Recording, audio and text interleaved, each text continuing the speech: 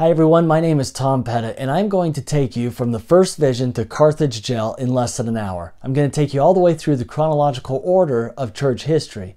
But there's two things I'm not going to do, and then one thing I'm hoping to do.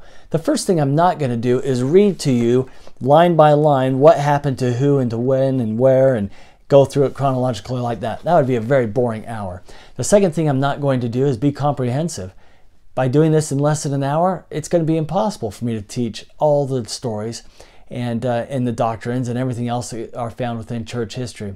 But the one thing that I am going to try to do is tell stories of the people who are actually there, share with you their testimonies, and by so doing, I'll take you chronologically from the first vision to Carthage Jail and be able to put things into perspective of where things happened and when things happened and why they happened. Clear up some of the questions that a lot of people have, such as what's the difference between Liberty Jail and Carthage Jail? What happened in Missouri that got the Missourians so upset and drove the saints out? And where was Joseph during all that time? Other questions like, how did Joseph get to Kirtland? What in the world took him there? Things like this that I'll hopefully put together in a nice, easy storytelling way so that in less than an hour, you'll be able to see church history from start to finish and get a good sense and idea of the wonderfulness that it is. Well, let's go ahead and get started. We all know that the first vision happened in 1820, but the story actually begins a little bit before then. In the summer of 1819 is when the revivalists come to Palmyra and start to preach about the gospel of Jesus Christ.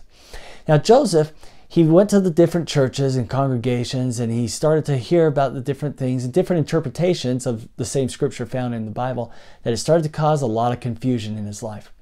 Well, Joseph was not only confused by this, but he was also confused at how the different ministers were competing, as it seemed to his mind, for different converts to join their churches. This didn't seem like a Christ-like way to do things. In the summer of 1819, according to William Smith's journal, about 150 different preachers came to Palmyra. Now, we would call this a convention or a trade show. They called it a fair, where each preacher lined up in their booths up and down the street, and people could go from booth to booth hearing the different preacher. Well, Joseph was attracted to one particular preacher that he went to day after day, William says. And that preacher had one message. If you want to know which church to join, just pray and ask God, and he'll tell you to join my church. Well, that preacher had half of his sermon was correct. The basis of his sermon was James 1:5. If any of you lack wisdom, let him ask of God. Joseph clinged to that message. And it was through those summer months, the fall and the winter months, that Joseph would repeatedly think and ponder about James 1:5. He was preparing to receive an answer. In his history, he says, I pondered on it again and again, knowing that if any man needed wisdom from God, I did. For how to act, I did not know. And unless I could get more wisdom than I then had, I would never know. And so he understood that if God could answer prayer, that was the source of truth. He couldn't get truth any other place, although he had looked for it. Finally, the spring came. And on a beautiful spring morning in the year 1820, Joseph went into the grove behind his home. Joseph knew exactly where to go and what to do because he had good parents who taught him how to pray. They went into the grove, and that's where they had their family home evening. It's where they'd read scriptures, have family prayer when the weather was right. So Joseph knew that it was into the grove that he should go and pray, which he did. And as he started to pray and search for the answer to his questions, he said in his own words, I saw a pillar of light exactly over my head, above the brightness of the sun, which descended gradually until it rested upon me. When the light rested upon me, I saw two personages whose brightness and glory defy all description, standing above me in the air. One of them spake unto me, calling me by name, and said, pointing to the other, This is my beloved Son, hear him. In answer to Joseph's prayer, God the Father and Jesus Christ appeared to young Joseph. They called him to be a prophet, and through Joseph, Jesus Christ would restore his church back to the earth. Well, after that extraordinary experience, Joseph went back into the house. He was pondering, meditating on this event that just took place. He was leaning on the mantle of the fireplace, and his mom noticed that something was occupying his mind. She inquired, and Joseph replied, All is well, mother. Nothing is the matter. And then he says, I have learned for myself that Presbyterianism is not true. What a profound statement. And if we break it apart, I have learned for myself, and second, that Presbyterianism isn't true. First, I have learned for myself. For almost 2 years, Joseph had been inquiring about truth and the Bible and salvation and which church to join. And during those 2 years, he had listened to his parents, his friends, his family members, now the ministers, and he couldn't find the truth until he went and sought for himself by pleading to Heavenly Father for an answer to his prayer. And then the second part to his question, or his statement, he had learned that Presbyterianism wasn't true. His mother was a Presbyterian, and she had studied the Bible for about 20 years and concluded that the Presbyterian church came closest to the truth that she was looking for. And so that's why she united with them. Well, that's pretty bold for a 14-year-old to tell his mother, after 20 years of searching, Mom, I think you got it wrong. But she didn't doubt him, not even for a minute. That shows the character of Joseph and how trustworthy he was. Well, 3 years would pass without any further communication. Joseph was praying one night, asking for forgiveness of sin, thinking that maybe he didn't have a good standing with his Heavenly Father, and that's why communication hadn't continued. And it was on that night, September 21st, 1823, that the angel Moroni appeared. When Moroni appeared at his bedside, he tells him 6 things. Your name is, he calls him by name. Your name is Joseph. He says, my name is Moroni. I've been sent from the presence of God. The Lord has an important work for you to do, Joseph. Your name is going to be had for good and evil throughout the entire world because of the work that you're going to be involved in. There, in a nearby hill is deposited a record which contains the fullness of the everlasting gospel as delivered by the Savior to the ancient inhabitants of this continent. And then for the rest of the night, Moroni talks about the temple and the second coming. Almost as if he teaches the Book of Mormon, the temple, and the second coming. Very similar to the very things that President Nelson continues to repeat to us today. This experience happens 3 times through the night. The next morning, Joseph goes out to go work in the field with his older brothers and his dad. His dad, sensing that something wasn't right, sent Joseph home, thinking that he wasn't feeling well. Joseph, trying to cross over the fence and head across the field back to his home, he was exhausted, having been up all night, that he fell on his face. The next thing he can recollect is his name being called. Joseph. Joseph. He looks up. It's the same angel Moroni calling his name again. Angel Moroni asks him, why didn't you tell your dad? Joseph admits, I didn't think my dad would believe me. Moroni says, go back and tell your dad about the experience you had last night. He'll believe you. He went and talked to his dad. He told him everything that happened the night before. Joseph Sr.'s response, it is of God. Go and do as commanded. Joseph Sr. had a testimony that his son was the prophet of the restoration. Joseph left the field. He walked the 3 miles to the hill Cumorah. Owing to the distinctness of the vision, he knew exactly where the record would be found. He pried open the box, and there it was, the record. He reached in and tried to get it. It wasn't happening. He got shocked. He reached in again, got shocked again. Reached in a 3rd time, and he got shocked so hard that it threw him off his feet and onto his back. And then the angel Moroni appeared. Joseph says, why can I not obtain the plate? Moroni says, you have not been diligent in keeping the commandments of the Lord. And thus began the training of the future prophet. The next year, a whole year would go by. September 21st again would come, and Joseph would return to the hill. He'd open up the box. He'd look in. There were the plates. He went to reach for the plates. No shock this time. But he pulled the plates out and he sets them on the ground next to him. He goes in for the other artifacts. And when he turns around, the plates are gone. He scrambles around searching for him. Eventually, Moroni appears and says, Joseph, what's the problem? And he says, I can't find the plates. And he says, you took your eyes off the plates, and that was against the rules. You're going to have to come back and try this again the 3rd year. Joseph returns again. Now, of course, I'm paraphrasing. Joseph returns the 3rd year. We don't know too much about what happens. Joseph doesn't record about his interaction there with the plates and with Moroni. We do know that he did not obtain them, but he did ask Moroni before that day concluded. He asked Moroni, when will I be able to obtain the plates? Moroni says, if you're obedient and faithful to the commandments that the Lord's given you, you will be able to obtain the plates a year from now. And you also got to bring the right person with you. If you don't do these things, Joseph, you'll be cut off forever. Well, Joseph descended the hill and went back home not knowing who the right person was. Now, Joseph's family was poor. They didn't have much money at all, and so they had to go out and work odd jobs. Joseph was hired by a man by the name of Josiah Stoll out of Colesville, New York. He went down to Colesville, New York, and he was working for Josiah Stoll. And while working there, he was room and boarding with a man by the name of Isaac Hale, who lived just across the border into Pennsylvania, a little sleepy town called Harmony, Pennsylvania. Isaac Hale had a beautiful daughter by the name of Emma. Joseph and Emma met in this circumstance. They fell in love. Isaac didn't like Joseph, and so Joseph and Emma had to elope and move in with Joseph's parents back in Palmyra. Emma accompanied Joseph back to the home where she lived with him, now as newlyweds. September 21st rolls around again. Joseph descends the stairs and walks out the front door about midnight. This is according to Mother Smith's history. She doesn't think much of it, but then Emma follows soon after Joseph, and then Mother Smith says, I knew exactly what they were doing. They went to the hill Cumorah, they obtained the plates. Now remember Moroni's commandment, you can have the plates if you bring the right person. Who's the right person? Emma. According to fact, Joseph could not have been the prophet of the restoration and done the things which he did without Emma faithfully standing by his side. Well, they now have the plates. Persecution starts to arise in Palmyra, so much so that they've got to get out of town. They have no place to go. Emma writes a letter to her dad and says, we have persecution up here. We need a place to stay. Luckily, Isaac and Joseph had at least one thing in common, and that was that they both loved Emma. So of course, Isaac Hale, the father of Emma, invites them down to Harmony where they live. While there, Joseph was able to secure from his father-in-law the neighboring parcel of land, 13 acres, which had a home on it. Emma and Joseph moved in. They started to farm. Fortunately, Emma gave birth to a child that only lived for a few hours. The translation of the Book of Mormon was going very slowly.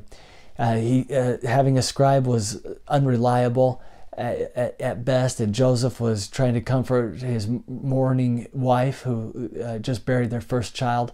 He was trying to farm, and Emma's parents and extended family didn't like him either. So the work on the translation of the Book of Mormon was progressing very slowly. Joseph prayed for a scribe, and his prayer was answered. A man by the name of Oliver Cowdery was seeking work. He was a school teacher. He went into Palmyra to look for a job. The school superintendent happened to be Hiram Smith. Hiram hires Oliver, and as was customary in those days, Oliver moves in rooms and boards with some of his students, with the family of some of his students. Some of his students happen to be Joseph's younger brothers and sisters, so now Oliver's living at the Smith family farm with the Smith family. Well, he starts to hear rumors about Joseph Smith around town. He asks the family about it. Family doesn't want to talk about it. It brings persecution. Finally, he gains the confidence and trust of Father Smith, and he asks, what are these stories about your son? Joseph Sr. confides in him all the stories about the restoration that had taken place up to this point. Oliver kneels and prays and asks God if it's true. He gets a testimony that it is true, and he, in the accompaniment of Samuel Smith, the younger brother of Joseph, they walk together 145 miles down to Harmony, Pennsylvania, where Oliver is introduced to Joseph Smith. That happened on April 5th. April 7th, they get to work, full-time translating of the Book of Mormon. They're going through it, and they come to a part, we assume, 3 Nephi 11, where the Savior talks about baptism and priesthood authority that's needed for baptism. And Joseph looks at Oliver and says something to the effect of, Oliver, have you ever been baptized? Oliver responds, no, at least not the way the Savior's describing baptism here. Joseph says we must pray about it. So they did. They went into a nearby grove of trees there on Joseph's property in Harmony. They knelt down and prayed. And in response to that inquiry about baptism and priesthood authority, John the Baptist appeared. He conferred upon them the Aaronic priesthood, and it's recorded in Doctrine and Covenants 13, the words that he says, upon you, my fellow servants, in the name of Messiah, I confer the priesthood of Aaron, which holds the keys of the ministering of angels and the gospel of repentance and of baptism by immersion for the remission of sins. And this shall never be taken again from the earth until the sons of Levi do offer again unto the Lord in righteousness. Well, Joseph and Oliver were then commanded to baptize each other in the Susquehanna River and then reordain each other to the Aaronic priesthood. I want to share with you something that President Nelson has said about priesthood authority and all of our connection as members of the church to Harmony, Pennsylvania. In President Nelson's first priesthood session of conference after being sustained as prophet and president of the church. He gave a talk, and in that talk, he talked about setting aparts. He told the bishopric members and the stake presidency members that when they set people apart, set them apart with power and authority. I'll give you a couple of other quotes from him. That power and authority, obviously, and of course being priesthood, power and authority being given. President Nelson says, "We see faithful women who understand the power inherent in their callings and in the endowments and other temple ordinances. These women know how to call upon the powers of heaven to protect and strengthen their husbands, their children, and others they love. These are spiritually strong women who lead, teach, and minister fearlessly in their callings with the power and authority of God. How thankful I am for them." In another conference session, he says, "Now, may I clarify some additional points with respect to women in priesthood? When you are set apart to serve in a calling under the direction of one who holds priesthood keys, such as your bishop or stake president, you are given priesthood authority to function in that calling." When we think of harmony and the restoration of the priesthood, I hope all of us as members of the church, regardless of our calling, regardless of our gender, regardless of any other characteristic, that we all have a special connection to that sacred restoration of the priesthood that happened there in harmony. One other thing, there's several things that happened in harmony, but one other thing that I'll mention, Doctrine and Covenants section 4 was received in Harmony, Pennsylvania. Now we've got the priesthood restored. Now we've got instruction on how to perform our church callings with priesthood power and authority. In part, section 4 says, instructing us how to perform or magnify our church callings, have faith, hope, charity, and love with an eye single to the glory of God. And that's how you're qualified for the work. Moroni would clarify some things further for us, and I'll connect all these dots in just a moment. Moroni, chapter 7, verse 33. "And Christ hath said, If you will have faith in me, you shall have power to do whatsoever thing is expedient in me." So here we have priesthood power and authority restored. We have our church calling. This is modern times here that we're talking about, Latter-day Saints. We had the priesthood power and authority restored. Each of us have been given a responsibility in the kingdom of God and building it up through our different church callings. And now D&C 4, happened in harmony, says if you have faith, hope, charity, and love with an eye single to the glory of God, you'll be able to do a marvelous work and glory, or marvelous work and wonder with that calling that you've been entrusted with. And how's it all possible? Well, if we have the faith, then we get the power, is what the Savior says, as quoted by Moroni in the Book of Mormon. So many wonderful things happen in harmony. But we're moving on. They can't stay in harmony too long because of persecution. They don't know where to go. They can't go back to Palmyra. Well, Oliver has a friend who's living in Fayette, New York, by the name of David Whitmer. They write a letter to David Whitmer and say, "Hey, we're having a lot of persecution down here, but the things we're involved in, they're of God and they're true. Can we come to your family's farm and finish the work?" Through a couple of miraculous stories, it ends up that Joseph and Oliver and Emma are invited to the Whitmer farm in Fayette, New York. They go there, they complete the translation of the Book of Mormon there in Fayette. A couple of other notable things that happened in Fayette. The 3 witnesses had their experience there where they saw the angel in the plates. They heard the voice of Jesus Christ telling them, commanding them to be faithful and diligent to the testimony that they have of the Book of Mormon, which they were the rest of their lives. Also on April 6, 1830, in Fayette at the Whitmer farm, the church was officially organized. During that meeting, Joseph and Oliver were sustained as teachers in the church, elders, first and second elder. They also had the sacrament, and Joseph taught. He preached the gospel, and he taught doctrine. Many people were baptized soon after that first church meeting. Also there at the Whitmer farm, the first 2 general conferences were held. Well, as the church is now officially organized, we've got priesthood power and authority. The Book of Mormon is now translated. It's time to call missionaries and gather Israel. Joseph does just that. He calls Samuel Smith, heads east on a mission, preaching the Book of Mormon. But the story that we're going to follow is of 4 missionaries who were sent together: Oliver Cowdery, Peter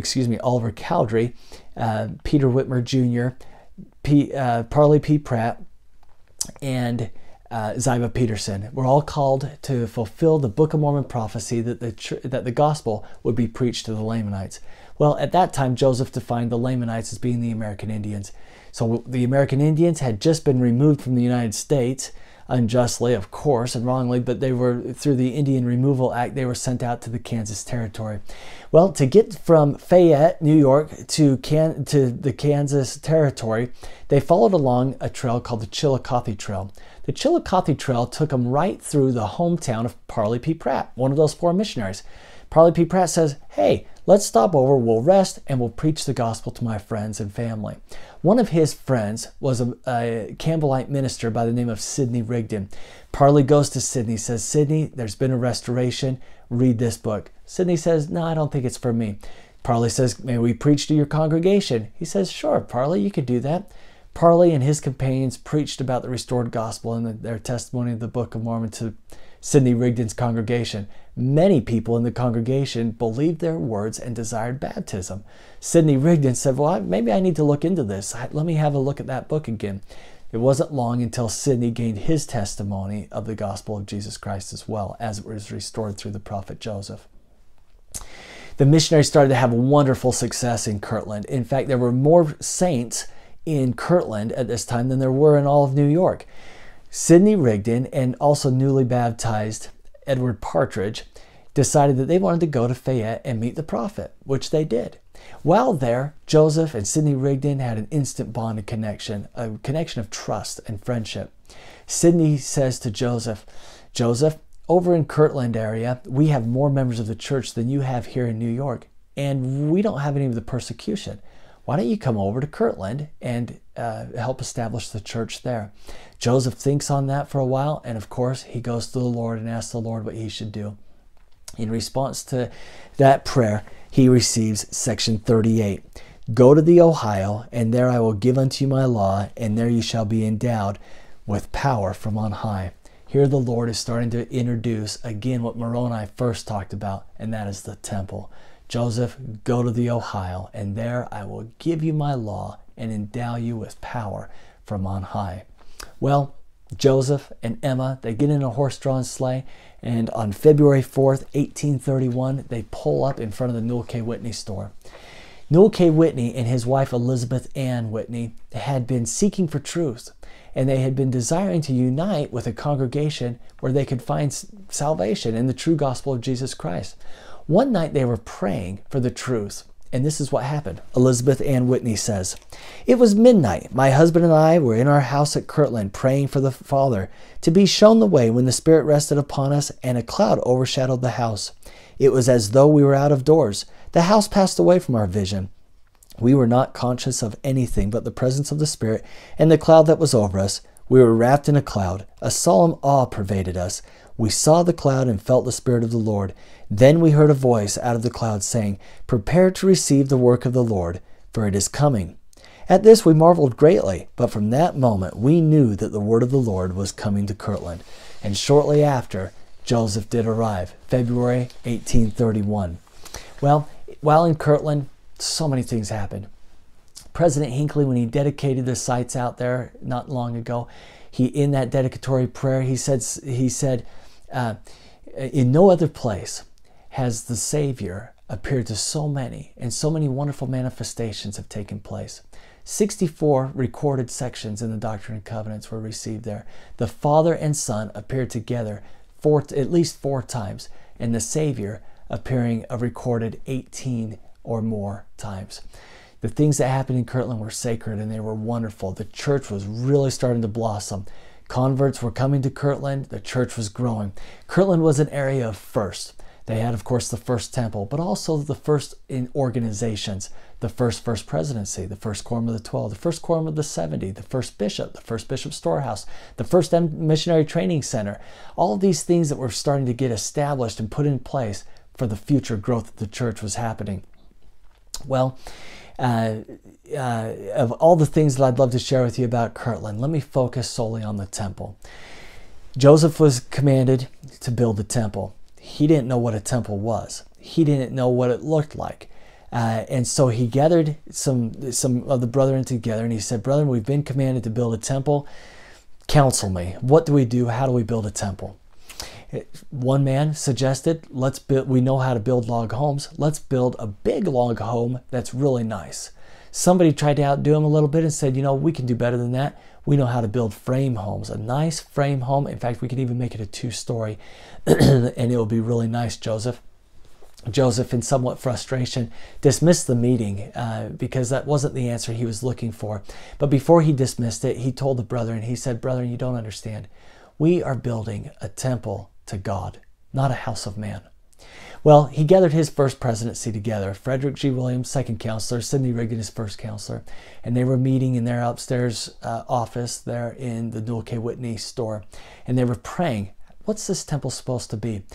That's when the vision opened. Frederick G. Williams in his journal says that he saw the vision. Well, they all saw the vision. They saw the temple out the window on the hill where it stands even today. He said that in an instant they were taken to the temple where they were able to study and look outside. The eyes of their understanding were open so that they understood the height, the dimension, the materials. And then all of a sudden the temple lifted up and came on top of them, and they were now inside. They knew exactly what it looked like. Everything was recorded perfectly in their minds, and they knew just what the temple was to be. Joseph brings the brethren back together. He says, this is how the temple's supposed to be, brethren. Everybody was kind of looking at each other. You may have heard the little crickets chirping because nobody knew how to build it. Such a marvelous and magnificent building. Until finally Lorenzo Young says, Joseph, I know somebody who can build this building for us. His name's Artemus Millet. He lives up in Canada. Joseph, without any hesitation, looks at Brigham. He says, Brigham, I give you a mission. You're to go to Canada, find this Artemus Millet, preach him the gospel and baptize him. Bring him to Kirtland so he can help us build this temple. And then almost as an afterthought, he says, oh, Brigham, one more thing. Tell Artemus to sell everything he has and to bring $1,000 and donate it to the construction fund of the temple. Brigham Young, without a moment of hesitation, said, you got it, Joseph. He walked to Canada, found Artemus Millet, preached him the gospel, baptized him, helped him sell all of his belongings, and escorted him back to Kirtland. Artemus Millet donated the $1,000, and he helped the saints build the Kirtland temple. And what a blessing. What a marvelous miracle it was that we were able to get Artemus Millet, the man who knew how to build the temple, to Kirtland so that the temple could be erected. Now, why is that such a wonderful thing for us today? Well, because the Savior appeared in the Kirtland temple. In addition to the Savior appearing, 3 ancient prophets appeared, bestowing upon Joseph and Oliver keys, priesthood keys that direct the work that officiates the blessings of the work that we all enjoy as members of the church today. So what a great blessing it is that Joseph had the audacity to be so bold enough to tell Brigham to go and find Artemis. And what a blessing it is that Brigham had the faith that with God all things are possible. And he went immediately to Canada and brought Artemus Millet so that we can enjoy the blessings of the restored gospel today. Day of dedication comes. Anybody who had anything to do with the temple, and even the curiosity people with curiosity of the temple, wanted to be there on the day of dedication. The place was jam-packed. Thank heaven they didn't have a fire marshal that was checking things out that day because they were well over capacity. But they were all there and thrilled with excitement. They sang the Spirit of God. Wonderful spiritual manifestations were made that day where people saw angels. They heard angelic heavenly voices singing with the choir. And the dedicatory prayer was offered, which is now found as section 109 in the Doctrine and Covenants. That meeting lasted 8 hours, and it was wonderful. Nobody dared leave because they didn't want to lose their seat, but they stayed, and it was a great meeting as reported by all. In fact, so great that Joseph decided to repeat the dedication a few days later for those who weren't able to attend. Well, we now have the dedication of the temple. Priesthood keys have been restored there in that temple, and now we've got somewhat of a full functioning, organized church ready to roll forth. Do you remember our 4 missionaries that came and helped preach, not settle, but they helped come and preach in Kirtland and got this church really started going in that area? Well, they continued on their mission down into the Kansas Territory. When they were in the Kansas Territory preaching to the Native Americans, local preachers in Missouri got wind of what was going on, and they said, hold on a second, you've got to have a permit to preach to the Indians So they complained to the U.S. government. U.S. government came out and said, yeah, you got to have permit. We got to do this the right way. Missionaries said, we didn't know that. We want to do it the right way, so we'll jump back into America, into Missouri, and we'll preach the gospel here to the local Missourians. Well, it was at that time, or it was about that time that the Lord reveals where these missionaries were down there in Missouri, that this would be Zion, a future gathering place, as recorded in Doctrine and Covenants 57, verses 1 through 3. Hearken, O ye elders of my church, saith the Lord your God, who have assembled yourselves together according to my commandments, in this land which is the land of Missouri, which is the land which I have appointed and consecrated for the gathering of the saints. Wherefore, this is the land of promise and the place and the place for the city of Zion. And thus saith the Lord your God, if you will receive wisdom, here is wisdom. Behold, the place which is now called Independence is the center place, and a spot for the temple is lying westward upon the lot which is not far from the courthouse. This is going to be a gathering place. So Joseph sent more missionaries. He sent converts there. He relocated the entire branch that's in Colesville, New York, to go march all the way down and settle in Independence, Missouri. So we now have two bodies of saints. The Kirtland Saints, where Joseph is presiding, and we've got the Missouri Saints, where Oliver is down there presiding. And we've got the two bodies of saints in two different locations now. So you got to understand that the Kirtland story and the Missouri story happened simultaneously. So everything I've been talking about with restoration of priesthood keys and the Kirtland Temple and some of the stories and things that happen in Kirtland, the Missouri story is happening at the same time. So let me tell you the Missouri story, and then we'll bring the body of saints together, and then we'll continue on moving forward. So we know some things about Missouri, that the Missourians didn't like the saints and they pushed them out, they persecuted them, and bad things happened. Let me rewind all that and give you some background information. As more and more saints started to come in and settle into Independence, the locals, the natives, started to get a little restless, not knowing what exactly is going on. We've got a lot of people moving in, and the Missourians start to see several things that they don't like about the members of the church, these new immigrants. I've identified 6. There might be more, there might be less, but here are some things, not to excuse the acts of the Missourians, but to give you an idea of why the two cultures of people didn't get along right away or ever. And some of those issues are these. Religious, of course. We were bringing in a new religion. The Missourians didn't have much of a religion at all. Culture is a different thing. These folks were from England, New England, and coming out to kind of the wild, wild west. Another thing was economics. The people in Missouri were doing pretty good. They were there at the head of the Santa Fe Trail, where the fur trappers and anybody heading west were going and making a last pit stop and buying goods and services before heading west. And now the saints are coming in kind of on that economic territory. Worse for the Missourians is that the saints started working together. I'll make the candles, you do the corn, and we'll trade. And so they were sharing and having economic prosperity because they were staying together and working together. This was putting even more financial burden on the Missourians. Well, they were also afraid that the members of the church were going to be voting and moving politically as a bloc. Two other things that they disagreed on. Slavery was a big time issue here in America. The saints did not like slavery. They were anti. The Missourians, they were kind of, well, we don't know, but deep down they were pro-slavery. The other thing, they had just as much opposite opinions about the Native Americans, where the members of the church were preaching the Native Americans are sons and daughters of God. The Missourians were saying, no, they're heathens. And so they had a lot of disagreement here. Well, push came to shove. The Missourians said, we don't like what's going on and we're afraid of what might go on, and so we're just going to get rid of these guys. So through physical persecution, they drove the saints out of Jackson County, the county which Independence is a city within that county. Now, if you look at if you look at the map of Missouri, and it happens to be a map of the counties, you can follow along with me here. Jackson County is down in the southwest corner of the state. They pushed them out of Jackson County across the Missouri River into Clay County, going north now. They're in Clay County. The citizens of Clay County said, we don't mind so much that you're here, but we want to make sure that this is temporary. We don't want you to stay too long. The members of the church said, well, how long is too long? They said, in about 2 years, why don't you get on your way? So the saints set up towns, they set up homes and shops, and they had livestock, they had businesses, they had farms, and they were doing well, and things were great. But those 2 years came up, and the Missourians in Clay County said, hey, you've been here 2 years, and remember this wasn't going to be a permanent thing? And the saints said, well, we're American citizens, you know, remember that life, liberty, and pursuit of happiness thing? Well, that's us, that's you. We don't have a problem with you.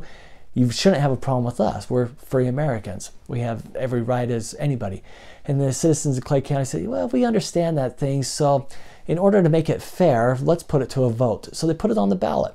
Should the members of the church get on their way, or should we let them stay here? Well, the citizens of Clay County voted that, yeah, they should get on their way. So without persecution, they knew they had to go. But where do they go? They didn't know. They had a friend who was not a member of the church by the name of Alexander Donovan. He was now serving in the state assembly, working as a politician in at the Missouri state level. And he proposed to the state government that they take Ray County. Ray County, which is just to the east of Clay County, but extended skinny and all the way north to the Iowa border, was one county, Ray County. Alexander Donovan proposed to the politicians, what if we take Ray County, divide it into 3 pieces? Ray in the south, Davies in the north, and Caldwell County in the middle. And Caldwell County is a place where the saints can call home. The state assembly said, great idea. This could solve a lot of problems. We'll put everybody into the newly created Caldwell County. The problem was that wasn't good enough. It couldn't go into law until they get one more signature. They needed the governor's signature. The governor at this time, Governor Boggs. Governor Boggs, and remember that name, and you know that name, but Governor Boggs signed into law a place, a safe haven for the members of the church. How ironic. So the members of the church go into Caldwell County. They establish a city, the county seat. They named it Far West. At this time, we've now got all of our Missouri saints into Far West. Joseph, on the other hand, after all these wonderful spiritual manifestations that they've been experiencing, while the Missouri saints have been experiencing persecution, those manifestations and spiritual experiences are starting to wind down as the persecution in Kirtland is starting to wind up. So the saints in Kirtland now are getting persecuted and pushed out of town. Where do they go? Caldwell County. Now we've got the Missouri saints and the Kirtland saints. They've come together in Far West Missouri in Caldwell County there. Now some wonderful things happen in Caldwell County. They dedicate a spot for a temple. 4 cornerstones were laid. You can still visit those 4 cornerstones today. The revelations, which are contained in the Doctrine and Covenants, were received in Far West. Most notably, the law of tithing, and what we love so much now in today's church, thanks to President Nelson's reminder, is that it was there in Far West that the Lord said, this is the name of my church. From now on, we're going to call it the Church of Jesus Christ of Latter-day Saints. Well, the persecution didn't stop, unfortunately, even though they were in Caldwell County. The Missouri militia was formed to protect the interests of Missouri. What they called the Mormon militia was formed legally in order to provide safety and security to the interests of the members of the church. Well, these 2 militias, so many things were happening, but to sum it up in these 2 minutes or whatever, these 2 militias were facing off. They had a couple miles between them, but they were looking at each other and kind of staring each other down and posturing one with another, until some members of the Missouri militia snuck into the camp of the Mormon militia, kidnapped 3 men, and took off south with them.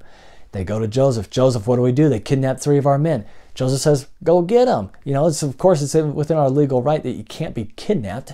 And so the Missouri militia takes off south. The Mormon militia takes off after them. They get to either side, or opposite sides, of Crooked River. And this is where the famous Battle of Crooked River takes place. They're both camped on either side of the river. The next morning, the sun's coming up, and the members of the church, or the Mormon militia, I should say, was on the wrong side of the bank, because the sun came up and revealed their hiding place, while the Missourians were still in the shadows. Well, the Missourians shot once, killing David Patton, a member of the Mormon militia and the president of the Quorum of the 12 Apostles. They shoot him dead. The Mormon militia returns fire. A few shots were fired before everybody said, hold on, neither of us like this, neither side liked it, we both don't want a part of this. They both retreated away. Unfortunately, with those few gunshots, not only David Patton, but a couple of others of the Mormon militia were killed in that gunfire. Well, the leader of the Missouri militia sends a letter to Governor Boggs. The Mormons attacked us and wiped out our militia completely. Now, based on what I just told you, you know that's not true. But that's what happened.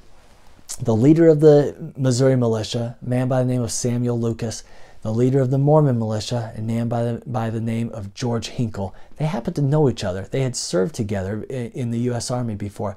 So George Hinkle says to Joseph, let me go talk to Samuel and let me see if I can work out a peace treaty. Well, I got ahead of myself just slightly. Before this peace treaty was happening, while the Battle of Crooked River was still going on in skirmishes and people were running all over chasing each other and the boys who were kidnapped, who were recovered and brought back to Far West, while this was all going on, there was another unfortunate battle happening as well before Hinkle and Lucas were going to try to work out a peace treaty, and that was Haun's Mill. Now, you've heard of Haun's Mill, of course, but this is where Haun's Mill comes into play. The Missourians get a little fearful, unjustly and not for any good reason. They get a little fearful that the members of the church, because they're becoming so populous, there's so many in number, that they might take over the state. A lot of rumors were flying around, a lot of fear. That fear drove 250 men to get on horseback, armed themselves, painted their faces black so they couldn't be identified, and they go into the sleepy settlement of Haun's Mill, a few miles outside of Far West. Now, why were they going into Haun's Mill to approach the members of the church there? Because they were members of the church. The people in Haun's Mill were not in Kirtland. They weren't in Jackson County. They didn't do anything with Battle of Crooked River or anything like that. The Missourians had no business harassing these members of the church, except for the justification which the Missourians had in that the people in Haun's Mill were members of the church. So because they had a testimony that the Book of Mormon was true and that Joseph Smith was a prophet, the people in Haun's Mill were harassed and 17 of them were murdered that afternoon. We refer to it as the Haun's Mill Massacre, but based on the facts that I just told you, I think it's more appropriate to refer to it as the Haun's Mill Martyrdom. For those people died because of the things they believed in to be true. Well, 17 men and boys were killed at Haun's Mill before the 250 men left.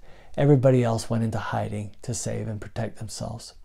A few days later, they would come out of hiding. They would take those 17 men and boys and they would bury them in a common grave.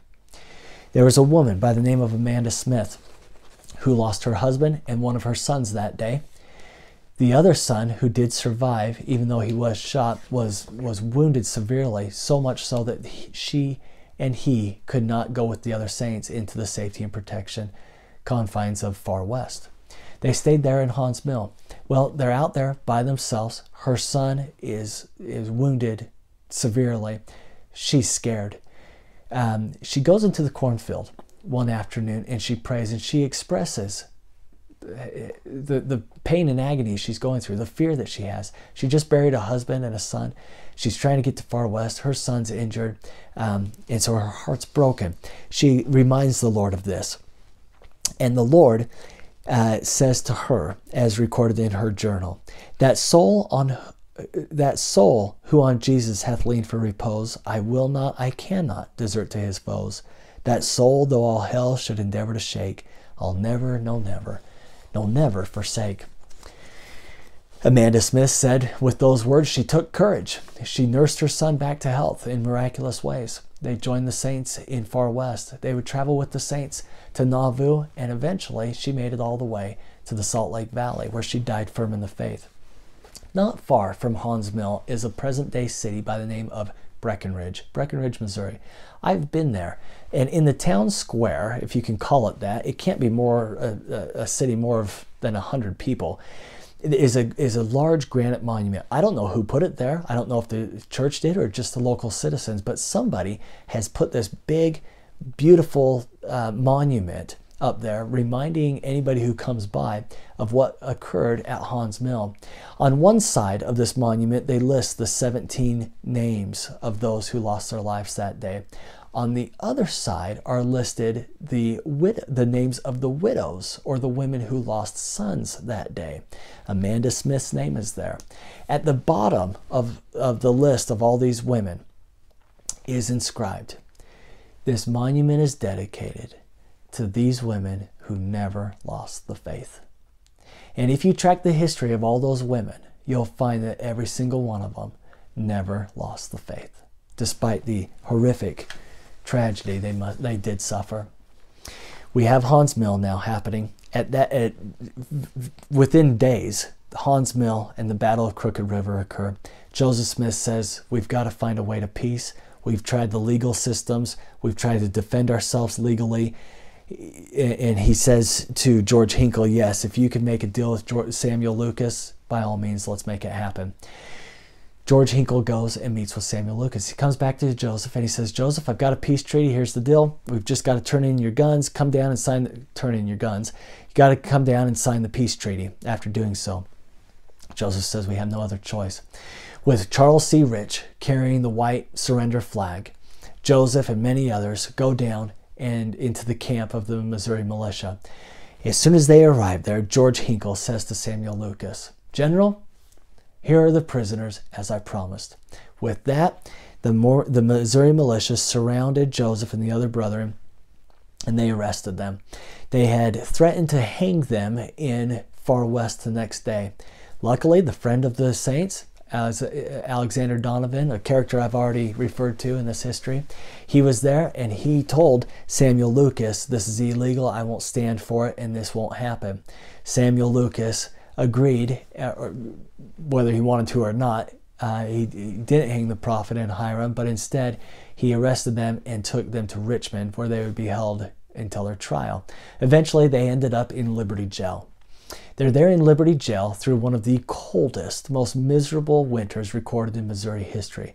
They're in a dungeon below ground and it's freezing cold. The conditions cannot be expressed, cannot be explained, other than absolute horrific situation that they were in for 4 months. And under such conditions that they were physically in, Joseph's thoughts were not only on his family, but also on all the saints that were members of the church. Here they had been harassed for years in Missouri. Now the extermination order had been signed by Governor Boggs, giving the extermination order said that the members of the church must be driven from the state or exterminated. They've now got that going against them. They've now got very angry mobs that are harassing the citizens there in Far West, always, continually. Joseph's mind is with them, their safety, their security. What do we do? He prays to the Lord these words, O God, where art thou? And where is the pavilion that covereth thy hiding place? How long shall thy hand be stayed and thine eye, yea, thy pure eye, behold from the eternal heavens the wrongs of thy people and of thy servants, and thine ear be penetrated with their cries? Yea, O Lord, how long shall they suffer these wrongs and unlawful oppressions? Before thine heart shall be softened toward them, and thy bowels be moved with compassion toward them. Remember thy suffering saints, O our God, and thy servants will rejoice in thy name forever. And the answer that comes, my son, peace be unto thy soul. Thine adversity and thine afflictions shall be but a small moment. And then, if thou endure it well, God shall exalt thee on high. Thou shalt triumph over all thy foes. The Lord, as always, made good on his promise. There would be a safe haven for the saints. They would be cared for and cared for in a wonderful way. Brigham Young and Heber C. Kimball, members of the Quorum of the 12, would be charged in leading the exodus eastward out of Far West. They would cross 300 miles across the frozen prairies of Missouri. Where were they going? They didn't know. Because of the extermination order, they just knew they had to get out of town and out of the state. They headed east, knowing that they needed to get across the Mississippi River and into Illinois. Well, they get to the border there on the Mississippi River, and it's wintertime. There's big chunks of ice floating down the Mississippi River, and they can't get across. They set up camp as best they can. They had to run out of town, leaving behind all of their possessions, any provisions that would have been helpful in a wintertime encampment. They had to just leave and go because they were on the run. They get to the banks of the river, and the citizens of Quincy, Illinois, on the other side of the Mississippi River, start to take notice of these 5,000 or so people who are now camped on the other side of the river. And they look over, and in their journals, they talk about the pitiful situation they see. Crying children who can't be comforted by their mothers. Men who are trying to put up a tattered and blankets that are full of holes to provide a little bit of shelter. Wood that won't burn because it's too wet, and even if they could get it to burn, there was no food to cook on it anyway. The citizens of Quincy, who were not members of the church, decided that something had to be done. The mayor calls out, bring your provisions, bring blankets, food, firewood, everything that we can do to help these poor people. And the citizens of Quincy did. They brought in all those provisions. They piled it high on the banks of the Mississippi River. And then the mayor says, bring boats. We've got to have rowboats and canoes to take these goods over to those people. Boats were brought. And then the mayor calls out a third plea, or a third call of direction. Now we need somebody to get in these boats and take the goods over to those poor people. No one responded. It was a suicide mission. Load up a canoe with all these provisions and try to get across the Mississippi River that's full of floating ice. Not just floating ice, but ice that is flying down the river. If it hits the boat, it's going to capsize it, and whoever the captain is of that rowboat is going to drown and die. No one responds. He calls out again, somebody come.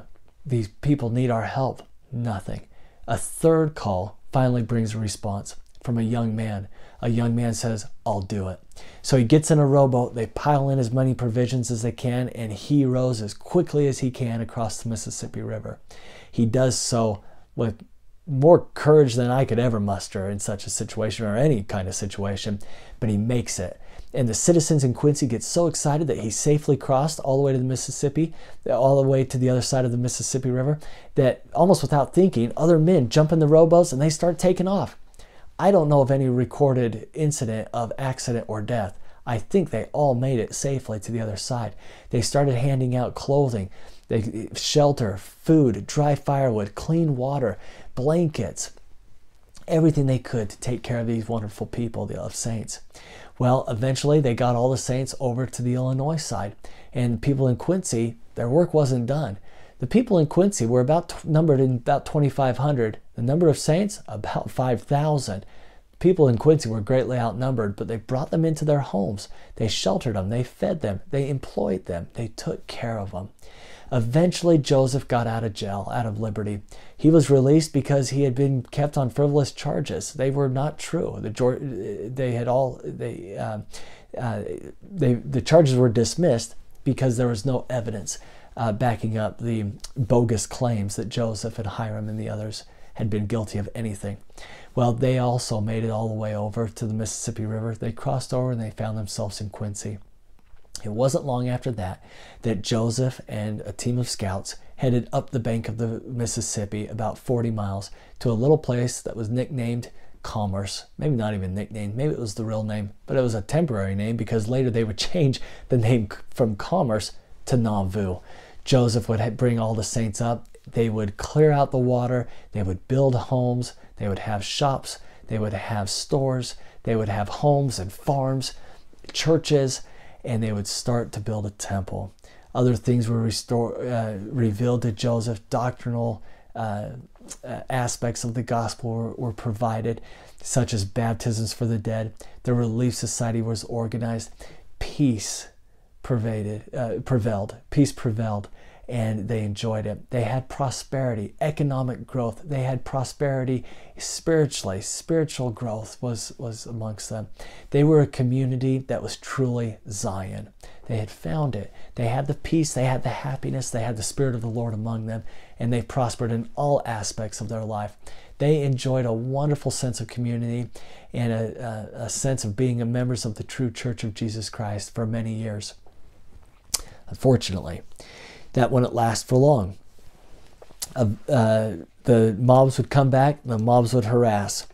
The mobs drove their frivolous charges again against the prophet Joseph to where he was incarcerated unjustly in Carthage.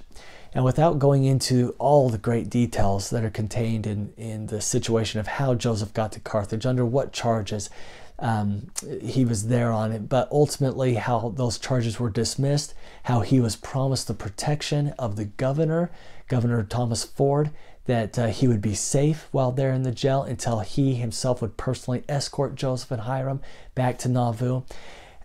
All of those things were for naught, though. President Oakes, many years ago, wrote a book called The Carthage Conspiracy. And simply the title of the book is sufficient for this recording to explain that there was a conspiracy against the prophet and his brother Hiram, that they would not get out of Carthage alive. And that's true. On June 27th, 1844, at 5:17 in the afternoon, an angry mob stormed the stairs of the Carthage jail. The jailer, knowing that Joseph and Hiram were innocent and were of no danger, he sent them to the upstairs bedroom, his own bedroom, where they would be more safe and more comfortable. They were living in the upstairs bedroom when that angry mob stormed up the stairs, pushed their way through the door, and opened fire. Hiram was the first to die, taking a bullet to the face. While falling backwards onto the floor, he called out, "I am a dead man." Joseph, looking at his brother, kneeling beside him, cradling his head in his arms, he says, "My dear brother Hiram." Perhaps for the safety of John Taylor and Willard Richards, who were in the room, Joseph proceeded towards the window, where he leaped from that second-story window.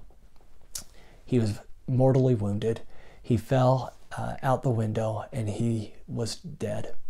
Joseph and Hiram, their bodies would be collected and taken back to Nauvoo, where there would be a public viewing.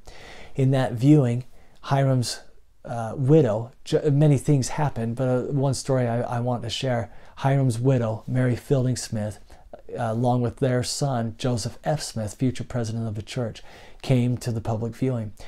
The two of them, hand in hand, came into the mansion house where the viewing was taking place, the mansion house being the nickname of where Joseph and Emma and their children lived. The bodies were there in the parlor room. First, Mary Fielding Smith and Joseph F. Smith paid their respects to Joseph Smith, the prophet. Next, they went to Hiram. Beloved Hiram, the husband of Mary Fielding and the father of Joseph F. Smith.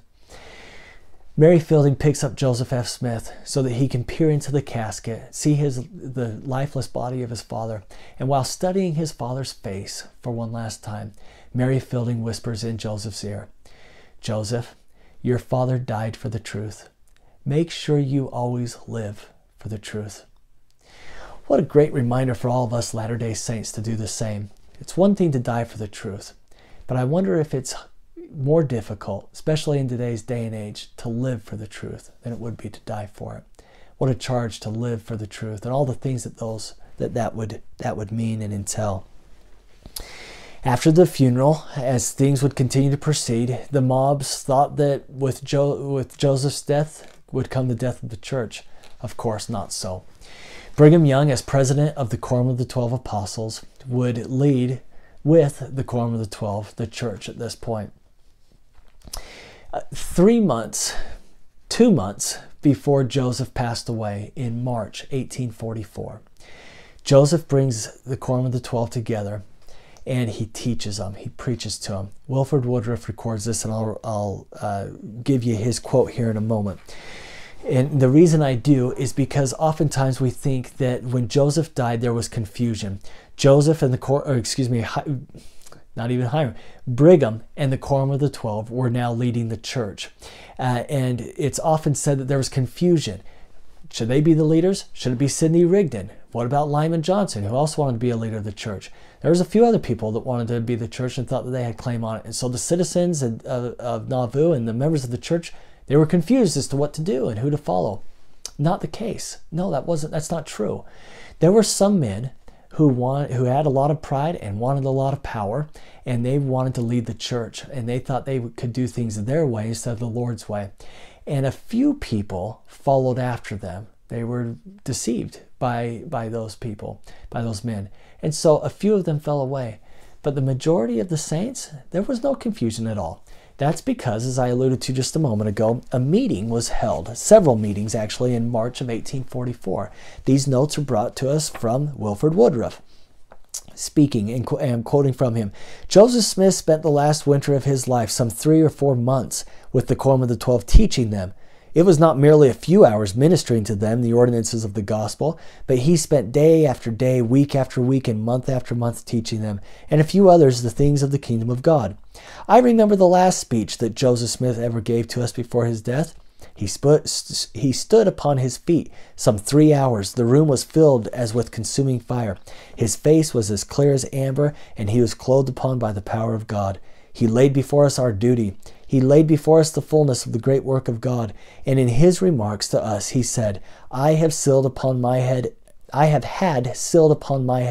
every key, every power, every principle of life and salvation that God has ever given to any man who ever lived upon the face of the earth. And these principles and this priesthood and power belong to this great and last dispensation, which the God of heaven has set his hand to establish in the earth. Now, I have sealed upon your heads every key, every power, and every principle which the Lord had sealed upon my head. And continuing, he said, I have lived so long, up to the present time. I have been in the midst of this people, and in the great work and labor of redemption. I have desired to see this temple built, but I shall never live to see it completed. But you will. I roll the burden and responsibility of leading this church off from my shoulders onto yours. Now, round up your shoulders and stand under it like men, for the Lord is going to let me rest for a while. Was there confusion in Nauvoo as to who should lead the church? No, because Brigham and the other members of the Quorum of the 12 had the keys of the priesthood, those very same keys that had been bestowed upon Joseph and Oliver in the Kirtland Temple several years prior. With that leadership in place and with the saints ready and willing to follow, the exodus out of Nauvoo towards Salt Lake started February 4th, 1846. Prior to the exodus, they decided that they would complete the Nauvoo Temple. They completed the Nauvoo Temple, and before they left town, about 5,600 people had received their temple blessings in Nauvoo. I'll give you a quote here. As the pressure to leave Nauvoo increased from the mobs pushing them out, as the pressure to leave Nauvoo increased, President Young addressed the saints on the 3rd of February, 1846. Remember the dates? This is one day prior to starting their journey west, one day before the Exodus. Brigham speaking to them. The plan was to leave the next day, which they did, but the saints still filled the temple. President Young urged the saints to return to their homes and prepare for their departure. In his history, President Young records, notwithstanding, I had announced that we would not attend to the administration of the ordinances. The house of the Lord was thronged all day, the anxiety being so great to receive. I informed the brethren that I was going to get my wagon and start off. I walked some distance from the temple, supposing the crowd would disperse. But on returning, I found the house filled to overflowing. Looking upon the multitude and knowing their anxiety, as they were thirsting and hungering for the word, we continued at work diligently in the house of the Lord. 295 persons received their ordinances. And then they would start the trek west the very next day. Brothers and sisters, that's the first vision to Carthage Jail with a little bit more. I'll leave you with a tribute to the prophet from John Taylor. Joseph Smith, the prophet and seer of the Lord, has done more save Jesus only for the salvation of men in this world, more than any man who has ever lived in it. In the short space of 20 years, he has brought forth the Book of Mormon, which he translated by the gift and power of God, and he has been the means of publishing it on 2 continents. He set the fullness of the everlasting gospel, which it contained to the four quarters of the earth, has brought forth the revelation and commandments which compose this book of Doctrine and Covenants, and many other wise documents and instructions for the benefit of the children of men, gathered many thousands of saints, founded a great city, and left a fame and name that cannot be slain. He lived great, and he died great in the eyes of God and his people, and like most of the Lord's anointed in ancient times, has sealed his mission and his work with his own blood. And so has his brother Hiram. In life they were not divided, and in death they were not separated. Joseph went to Carthage to deliver himself up to the pretended requirements of the law. 2 or 3 days previous to his assassination, he said, "I am going like a lamb to the slaughter, but I am calm as a summer's morning. I have a conscience void of offense toward God and towards all men. I shall die innocent, and it shall be said of me, he was murdered in cold blood." And finally, Joseph's own testimony to conclude here. "I had actually seen a light, and in the midst of that light I saw 2 personages, and they did in reality speak to me. And though I was hated and persecuted for saying that I had seen a vision, yet it was true. And while they were persecuting me, reviling me, and speaking all manner of evil against me falsely for me so saying, I was led to say in my heart, why persecute me for telling the truth? I have actually seen a vision. And who am I that I can withstand God? Or why does the world think to make me deny what I have actually seen? For I had seen a vision. I knew it, and I knew that God knew it, and I could not deny it." Brothers and sisters, I know he saw a vision. I know Joseph Smith was a prophet of God, and through him, Jesus Christ restored his gospel in its fullness, which we enjoy as Latter-day Saints today. And I say all of this in the name of Jesus Christ. Amen.